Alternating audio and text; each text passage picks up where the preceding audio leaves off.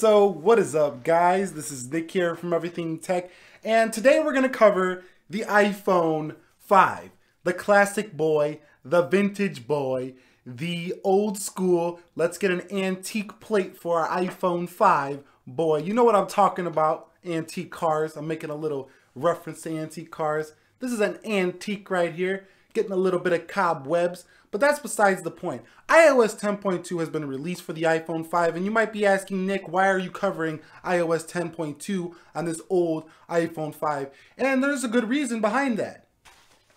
So this little iPhone 5 right here, I did a video, should you buy an iPhone 5 in 2016? That video received 105,000 views. Can you guys see that? 105,000 views. I'll leave the link to that video down below in the description area or up in a card.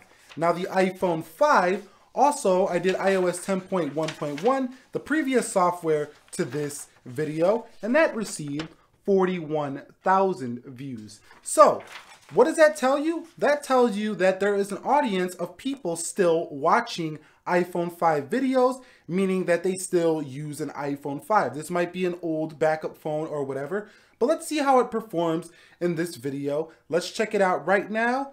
Let's go. So here is the iPhone 5. How can you tell it's an iPhone 5? The single LED flash on the rear, as well as that home button without the finger scanner.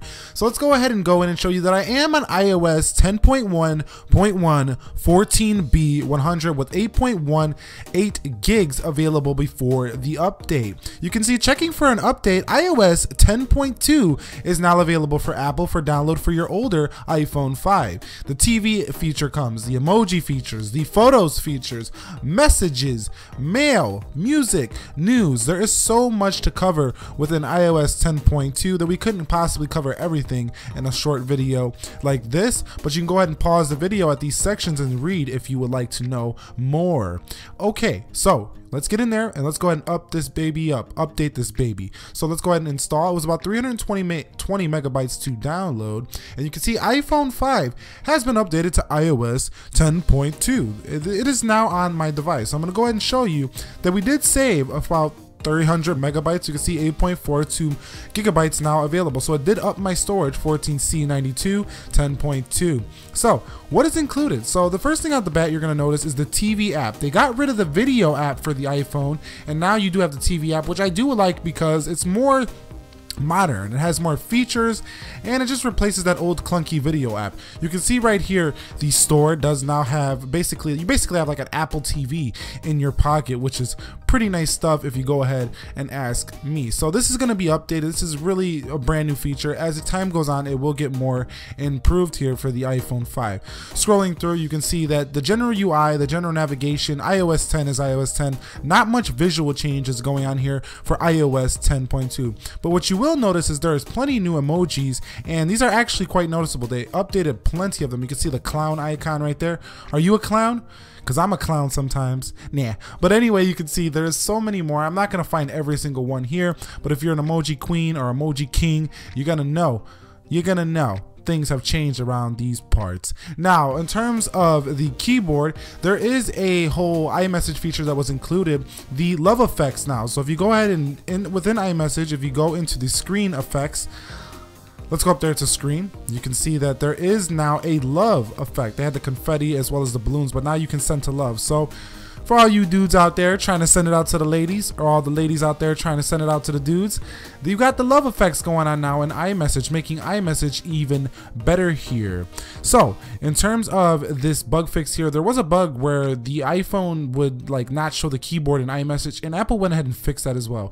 In terms of the music application, there is also now playing within, you could swipe up and repeat shuffling up next right from the now playing section. So you can see right there, let me go ahead and show you shuffle and repeat. So shuffle and repeat now appears right here. This should have been there already, but it is now included, and I'll accept that if you ask me. Now there's also improvements made to the news application on your iPhone 5. Subscriptions are now going into your saved feed. There is many things that are improved within the news section. So if you love reading news on your iPhone 5, you're gonna really enjoy this here. There was also some key accessibility improvements, including Braille 14 supports a voiceover, fixes an issue where voiceover users cannot relist list items in lists and fixes an issue where switch control was sometimes unable to delete voicemails. Now let's take a quick look at performance on the iPhone 5 for iOS 10.2. You can see we're doing the speed test right here, calendar, calculator, and let's go into camera. And you can see that the system-based applications do perform quite well. We are now in the App Store, and that took a little bit longer than expected, but going into phone, that wasn't bad. Let's go into settings. And let's come out and made a little mistake there. Let's go into photo applications here. So system apps are just fine here. YouTube. Now we're getting into the more third-party based applications for your iPhone 5. And you can see that took quite a while. Let's check out Viber right here really quickly. And that looked a little bit slow there. Twitter. So how's Twitter doing? Okay, so we're just gonna have to get a cup of coffee because it's taking quite long here for the Twitter application. So the iPhone 5 does not perform super quick in terms of third-party apps, but it still gets the job done in the sense that it's not gonna like mess you up in terms of your everyday use. You're still gonna be able to use it. It's just kind of slow when it comes to third-party applications, but system apps are just fine. So core apps would be great here for the iPhone 5. So the question is, should you update to iOS 10.2 for your iPhone 5? And I say if you're already on 10, go ahead and update it. If you're on an older version like 9.3 or something like that, I would say if you want the features, sure, but you are going to lose a little bit of performance in terms of speed, but it does include the TV app. If you enjoyed this, click the like button for me. Subscribe to the channel for more technology videos like this. This was Nick here. Be sure to be well and peace.